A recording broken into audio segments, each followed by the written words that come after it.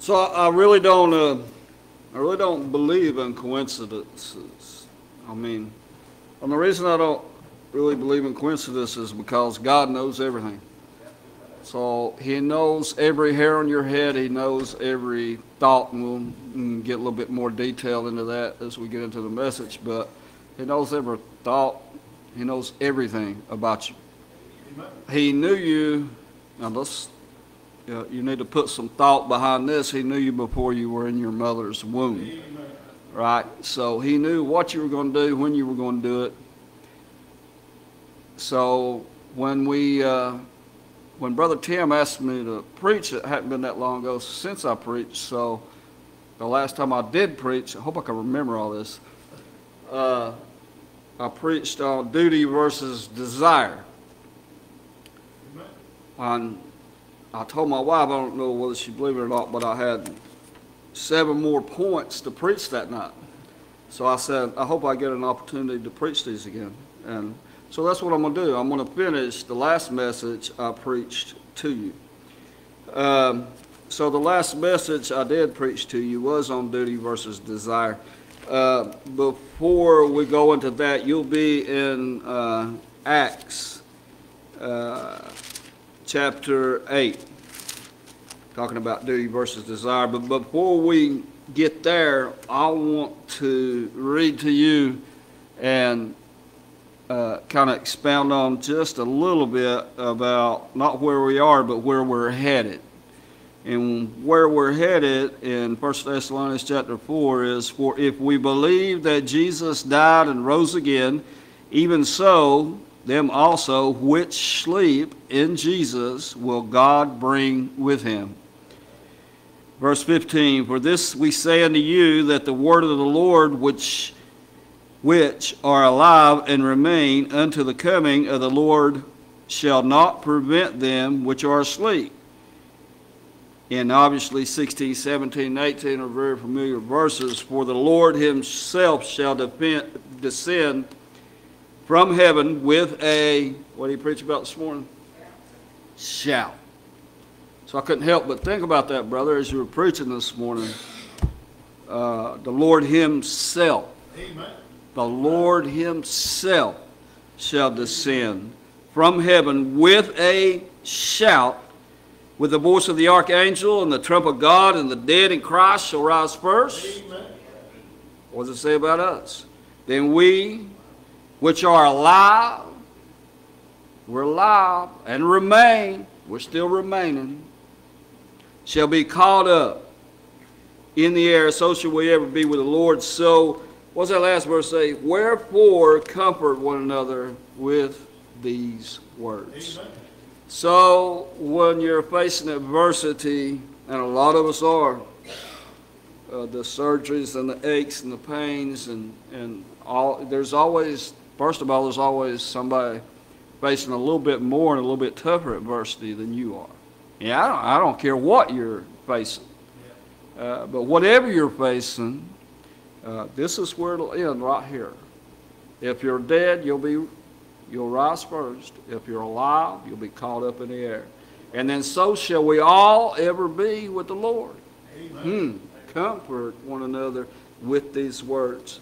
So tonight we're going to try to preach a little bit about a sovereign God. And you know, before we even go there, yes, I know that the word, did you know that the word sovereign is not in the King James Bible?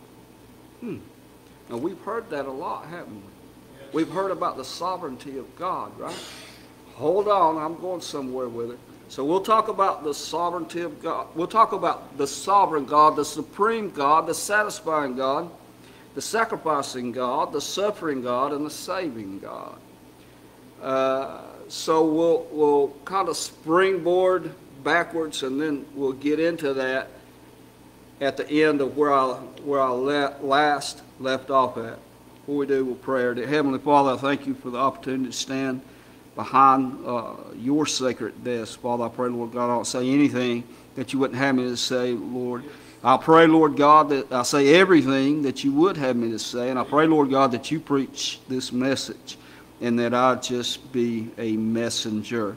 Heavenly Father, go with me, lead me, guide me, and direct me. Lord God, I do pray if there's any lost soul in the house tonight that they sincerely come to you and trust you as their Lord and Savior. Pray, Lord God, if there be any soul in the house tonight that's not lost, but that needs you to get through what they're going through, I pray, Lord God, that you just be with them and give them the peace that passes all understanding. In Christ's name we pray. Amen. So we started out, and really it's kind of a mission-minded sermon, but we need to be mission-minded. I believe, if I'm not mistaken, yeah, I gave you a little number to think about. I don't know if you thought about it or not, but if you didn't, I do want you to put some thought into the fact that the population 4 years ago in Taiwan is 23,568,378, of which 99% of those folks are probably lost, dying, and going to hell. So I need you to put thought into how, and listen, that's just Taiwan. That's not in Beijing. That's not, 20, 30 million in there. That's not in Dalian. That's not in Harbin. That's not in South Africa. That's not in Africa. That's not in Mozambique. And there's multiple missionaries that I'm associated with, and most of those guys worked for me. A lot, if not all of those guys, worked for me at one point. And so I think about that, and I think about how God brought them to me to fill my need, and now how I can help fill their need by supporting them. And you know, it's not just a financial support, more so it's a prayerful support. You need to pray for their safety. You need to understand that they don't live like you live, where you can go out those doors and hand out a tract. They could actually go to prison and are in prison as we speak for handing out a tract. When I say and I request prayer for Pastor LeBron and Pastor Charles and Pastor Mark, that's exactly what they're doing. And the last I heard, Pastor Mark was in prison. And a lot of those guys get beat. It's not a fable, it's a truth. A lot of those guys get beat to a pulp, right? And so we all need to be diligent as we do go out those doors right there to give the gospel of Christ. And I earlier said that we all face adversity. And, you know, in my business, I meet a lot of people and I see a lot of things. And, you know, I'm share a little bit of testimony with you. I'm doing a job in Oak Ridge, Tennessee. And as I'm doing my job, as it probably never fails, someone comes across and asks for a business card because they want to keep up with the Joneses or whatever the case may be. It doesn't hurt my feelings in him. I mean, it's business for us. And so the gentleman came. He's a very nice gentleman. He came, asked for a business card. I told my son to give him one. He told me he didn't have one, and that didn't surprise me either. And but he did tell them they were ordered, and he didn't lie. They were ordered. And so he's kind of taken over my company, so he's decided to change everything. But anyway, that's him. And so at the end of the job, right before the job ended, I seen some gentlemen pull up in front of that house, and I happened to notice, and they were dressed, Brother Rick, like an undercover agent should be dressed, right? So they were dressed for trying to make you not think that they were a law enforcement officer. But I seen the badge on the side, and as I seen the badge, they went to the gentleman's house next door that come and asked me to give him a bid. And I thought, I don't know. Should I go over there? Should I not? So then come another one, and then came another one, and then there was three of them. And then they went over, and first thing they did, they put on blue latex gloves. And I thought, So remember, when I started this, I told you I don't believe in coincidences, right? I don't believe things are just for a coincidence. I don't believe, oh, that just happened by coincidence. No. So they went in, and they did whatever they were going to do, and they came out, and they left. And so this guy lives across the street, so the neighbor right next to the job I was doing was there, and I asked her, hey, yeah, I'm kind of blunt, what's up, with your neighbor? I mean, is everything okay? I feel safe going over there or whatever. And she said, yeah, they're good people. They just have a wayward daughter. And I said, okay. So I went and I gave the man a bid. And, I mean, just boom, he just accepted it like no questions asked. And so it was kind of a really tough job. And so my son kind of looked at me like, and I said, yeah, we're going to do this job. And so I called Zach to schedule it, and we set it up, and I called the man, he said, that'll be great. And so I went, and he said, I need to add a couple of things to what I asked you to do. And so last Thursday, I went to his house. And Zach said, why are you going to his house? We'll just do whatever he asks us to do. I said, no, I just need to go to his house. I need to see. But see, it's not by coincidence, right? So I went to his house on Thursday night, and we discussed the job and what needed to be added and what needed to be done. And he said, now my son will be here tomorrow, and he may not be in his right mind at this present time. Now remember now, this is where the officers came and the undercover agents. Right after we left, 2 hours after we left, there were 6 more cops, 2 fire trucks, and an ambulance came. Now the reason they came is because the first group of gentlemen that had came to administer Narcan. Everything worked and they left. The second group of emergency vehicles came to pick up his 17-year-old daughter who passed away. I can't imagine those circumstances, right?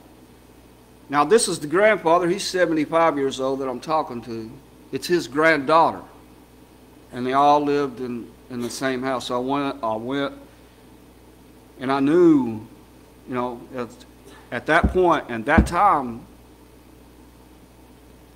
I'll be back tomorrow. Maybe I shouldn't have did that. Maybe I should have just hit the situation right on, but I had to judge what was going on and the circumstances around it at the time. So I went home Thursday night and I prayed for this family, and I asked you to continue to pray for this family. And I went back the next day, and he came out and he said, well, y'all are doing such a good job, and da-da-da-da-da-da-da. And I said, oh, sir. He said, let me go to the bank, and I'll be right back. And I said, no. I said, is your son here? And he said, yes. And so I got his son. And there in the front yard, while the people working for us were in the backyard doing the work, my job was to tell him about Jesus. And that's what I did. And I asked him, and I gave him and his son, and they said, yes, we know God. And so I kind of anticipated that they knew there was a God. And so I asked him, but do you know God? And then I began to share John 3:16 and John 3:17 and John 3:18. And through the Bible. And through the Bible we went. And the son's head began to drop. And he was a gentleman I could tell that did not cry. Maybe he didn't have any tears left. But he bowed his head and he said, yes, sir, I'm saved. And he gave a testimony. And to the best of my knowledge, his testimony was pure and true. His grandfather gave a testimony. And his grandfather. So I'm sure you thought I was going to say these gentlemen got gloriously saved, but that's not the point of the message. Right. The point of the message is for us to give the gospel. It's not that we can save anybody, and praise God they were saved according to the testimony that they gave me. But the one thing that he said Normally they'll tell you do a good job, bad job, happy, sad, whatever. Well, that's fine as long as you pay me. But the one thing that he said was, thank you. This what the son came out. And he said, thank you for ministering to me. And I said, no, sir. Thank you for letting me. So you have opportunities. But you have to take advantage of every opportunity that God puts in front of you. And if not, then you need to pray that God will open your eyes and your ears to every E-V-E-R-Y, every opportunity that God gives you. Because where he places you is not by coincidence. So where he places you is one thing. What you do with it is another. So in China, they're given, I'm 100% convinced they're given the gospel on a daily basis. In South Africa, all across the universe, and we'll talk about the universe. But are we right here in the heart of the Bible Belt? Are we given the gospel? Because there's multiple people right here that are just as lost as those people in China, as those people in Africa. So I didn't mean to stray on that, but I thought it was something that needed to be said. So we'll pick up in verse 26 of Acts chapter 8. And to backtrack a little bit, we talked, when I preached this message originally, we talked about the ministry of Philip. And we talked about the first missionaries. And we talked about doing things out of desire. Fulfilling our duty, but doing our duty out of desire. So in verse 26, and the angel of the Lord spake unto Philip, saying, Arise and go toward the south, the way that goeth down to Jerusalem, unto Gaza, which is in the desert. And he arose and went. And we said, when the Lord speaks, we need to arise and go. This is what Philip did. He arose and went. If you look at Abraham, when God spoke to Abraham, he arose and went. And he went to sacrifice. God told him, go kill your son. And he said, yes.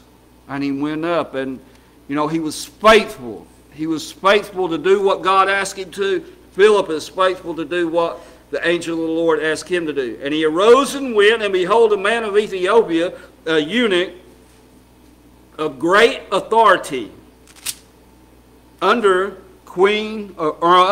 Candace, queen of the Ethiopians, who had charge of all her treasure.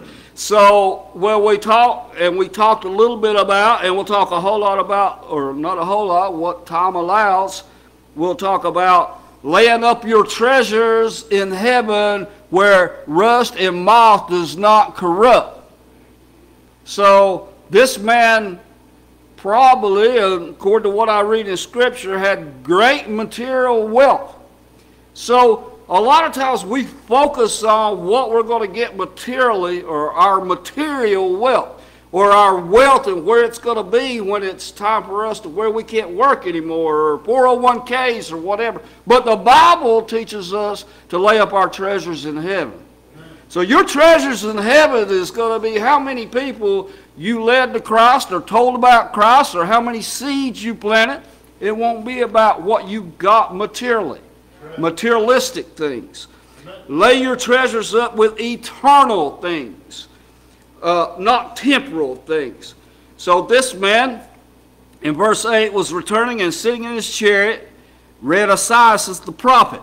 Then the Spirit said unto Philip, Go near and join thyself to the chariot. And Philip ran, and we talk about that showed Philip's determination, but that showed Philip's desire, not just his duty. He knew what he had to do, and lots of times we know what we're supposed to do, but do we have the desire to do it with? Are we excited when God asks us to go do something? Are we excited when we see an opportunity to witness to somebody? When you're going through and you have an opportunity, that opportunity is probably when he says that'll be $97.50 for your one bag of groceries. Boom. But you got an opportunity to give him a tract right there. Your opportunity, you know how many people, how many tracts have been received off of people that go get a tank of gas? A bunch. And I'll tell you why. Because every time I get gas, I'll say, I might have forgot one somewhere, so I'll be real careful when I say every time. But every time I go to get gas, I'll take that gas handle and stick that track right into the next person that's going to get gas at that pump. And you can put multiple opportunities for you to witness. Amen. That's just a few. Verse 29, then the Spirit said unto Philip, go and join thyself to the chariot. And Philip ran with enthusiasm. The Bible does not say with enthusiasm, but I'm sure he did. If he ran, he had to be enthusiastic about it. Thither to him, and heard him read the prophet Isaiah, and said, understandest thou what thou readest? So many people know God, but do they know God? Do they know about Jesus? Do they know God the Father, God the Son, and God the Holy Spirit? Have they been saved? Let me cut to the chase for you real quick. Sir, have you ever been saved? And that's what I asked those two gentlemen. And then, if they don't give a clear testimony, then you go as God directs. Amen. But you plant that seed. Paul planted. Apollos watered. God gives the increase. God will give the increase, and it might not be that day. It might be 5 years down the road. But it might be off the seed you planted 5 years ago. So keep planting the seed.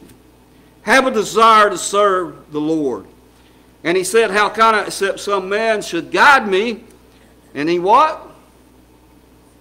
He desired. He desired. So Philip had a desire to go give to a man that had a desire to receive. Amen. So you don't know who you're talking to when you're talking to them. Just always steer that conversation toward Christ, toward Jesus, toward the plan of salvation. That he would come up and sit with him in the place, in verse 32, the place of the scripture which he read was this. He was led as a sheep to the slaughter, Isaiah 53. And like a lamb dumb before his shears, so opened he not his mouth. And in his, verse 33, in his humiliation, and his judgment was taken away. And who shall declare this generation? For his life is taken from the earth. And the eunuch answered Philip and said, I pray thee. There's his desire again. I pray thee, of whom speaketh the prophet this, of himself or some other man? Now, it gets real complicated right here, verse 35. Then Philip opened his mouth. First thing you got to do is open your mouth. Right? You got to open your mouth. And began at the same scripture, and preached unto him Jesus. Amen. Just go preach Jesus. You're not guaranteed the next breath that you take. I labor to breathe most of the time. I have a current 85% blockage in a major artery. I've had 3 heart attacks, 4 bypasses, a trip on Lifestar, 2 people pumping on my chest, 8 stents, 13 heart surgeries. I'm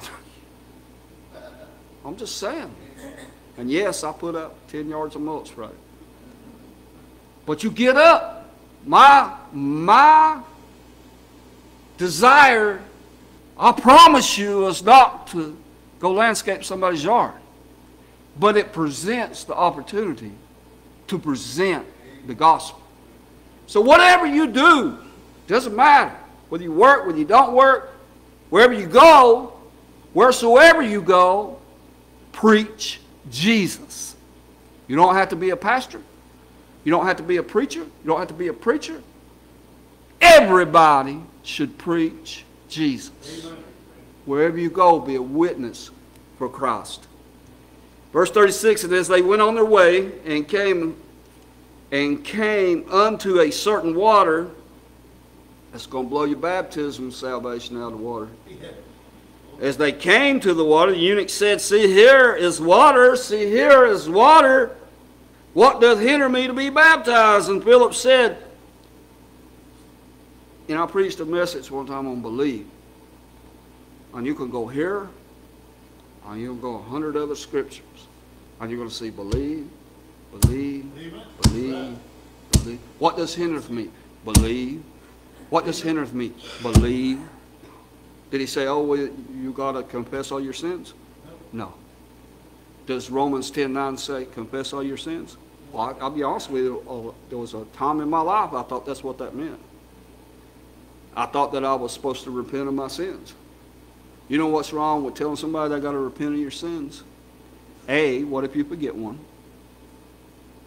B, if I'm lost and I don't know what you know, or I don't know what you know, and I come down to this altar to get saved, and you tell me I got to repent of my sins, you know, the first thing I'm thinking is, no, this ain't going to work. Now, you just don't know. How many times have you heard, you don't know what I've done? You just don't know what I've done.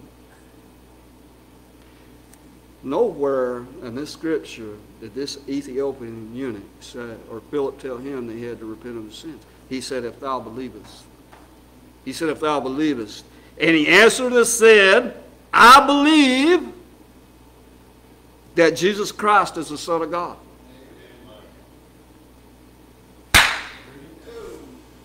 We're done. Look at the next verse. And when they were come up out of the water, and he commanded the chariot to be still. Be still. And they went down both into the water. This is after he said what? Jesus Christ is the Son of God. He went down the water, and then he got baptized. Verse 39. And when they were come up out of the water, the Spirit of the Lord caught away Philip, that the eunuch saw him no more. And he went. Now this is the eunuch on his way rejoicing, but it's also Philip. Philip rejoiced because he had the opportunity. The eunuch rejoiced because Philip had the opportunity. Amen. And Philip seized upon the moment. Right. He seized upon the opportunity. So what you got to ask yourself, are you seizing? Are you ceasing? I don't know if I pronounced that right or not. Upon the opportunity. How many opportunities are you leaving on the table? When I flew to South Africa, I was able to lead a young lady in the airport to Christ. When I flew to Taiwan, I'm not tooting my own horn either. I'm just trying to get you to understand that God puts in front of you people that will tell you, well, I'll just confess my sin to the priest in Detroit, Michigan. Well, isn't getting saved about Mary? And by the time he pushed me in a wheelchair from one end of the airport to the other, and I promise you I would not have made it had he not. Then I was able to tell and preach unto him about Jesus. And when he got to the end, he got saved. Amen. He asked Jesus to come into his heart and save him. I also witnessed to a lady right across at the concession, whatever, to get something to eat. And she did not get saved. So they don't all get saved. But they all should be they all should have the opportunity. Right. The only way they're going to have the opportunity is for you to be a witness for Christ. So when they went on their way rejoicing, and Philip, he did what he did. You know, I'm going to give you 7 points in 8 minutes. So I'm going to preach it quick. You listen quick, we'll be done quick. They did what they did because God is a sovereign God. So it's not in the King James Bible, the word sovereign. I get all that. I read all the blogs and did my due diligence and study. But let me define sovereign for you. So we'll pick up where we just left off. So this is why I think God is a sovereign God. Because God, sovereign is defined as highest. Amen. Well, he don't get no higher than God to me. Right. So if I stop right there, he's a sovereign God. Amen. First of all, let me tell you, he is a sovereign God. He is the highest of the highest. He is supreme. Another definition of the word sovereign. Used as an adjective, here I go, Tom, be smart again. I don't even know what an adjective is. Used as an adjective, and this is in the dictionary now. In the dictionary, used as an adjective, as their example, our most sovereign Lord, the King. That's what it says. So, you ask me, is God sovereign? Yes. Amen. You ask me, is God sovereign? I'll tell you what the Bible says in Job 42, verses 1 and 2. Then Job answered the Lord and said, I know that thou canst do everything. He didn't say canst not. He said canst. That means can do. I know that thou can do everything. And that, what did we talk about to start out with? No thought can be. Now you need to chew on this right here, and I'm preaching to me. That no thought can be withholden from thee. He knows your every thought. So what comes out of your mouth sometimes may be opposite of what's in your mouth. You may say the right things. You may do the right things out of duty. But is your mind right with God? Are your thoughts? So what does the Bible say that defile? It's not what goes in, but what comes out of your heart. It's not what comes out of your mouth, it's what comes out of, not what goes in your mouth, but what comes out of your heart. Because what's in your heart is what should come out of your mouth. Lots of times it does, and lots of times that gets us in trouble. That's Job 42, verses 1. Until you ask me why he's a sovereign God, I'll tell you because Psalms 115 says, Not unto us, O Lord, but unto thy name give glory. For thy mercy and thy truth's sake. Verse number 2. Where in Psalms 115, verse number 2, Wherefore should the heathen say, Where is now their God? Verse number 3, But our God is in the heavens. He hath done whatsoever he pleased. My God is a sovereign God. It also says, the Bible says, in the sovereign God, God being sovereign, 1 Chronicles 29, 10 through 12, Wherefore David blessed the Lord before all the congregation. Blessed be thou, the Lord God of Israel, our Father, forever and ever. Amen. Thine, O Lord, is the greatness, and thy power, and thy glory, and thy majesty, for all that is in all that is in heaven and in earth is thine. Thine is the kingdom, O Lord, and thou art exalted above all. Verse number 12, Both riches and honor come of thee, and thou reignest over all. And thou what? Reignest over all. And thy hand is power. And in thy hand is power and might. And in thy hand it is to make great and to give strength to all. So you ask, is God sovereign? My God is, because he's the highest God. He's the King of kings. He's the Lord of lords. He's the God of gods. There is no other God. There may be statues. There may be Buddha. There may be Bahamut. There may be other things that other people worship. But there is only one God. Amen. Only one. He is also God supreme. The definition of supreme, superior to all others. So you ask me, is my God supreme? My God is superior to all others. Amen. He made the supreme sacrifice.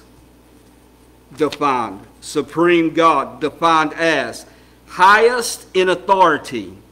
Now, this dictionary definition of supreme will give about Congress and about the government and so forth. So I'll just read for the sake of time the last part of the definition of supreme.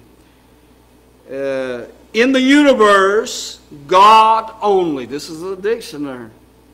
In the universe, God only is the supreme ruler and judge.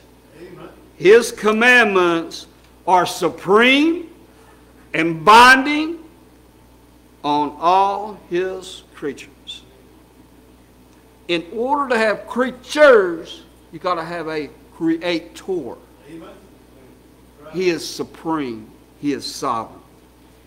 He's also supreme in the fact And if I gave you no other scripture, just one verse. In the beginning, God created the heaven and the earth. He's supreme. He's sovereign. He's supreme.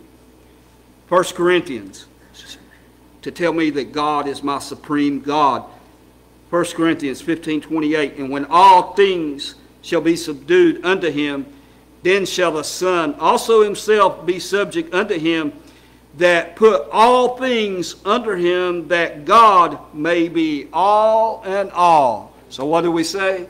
God the Father, God the Son, and God the Holy Spirit. He's all in all. He's one.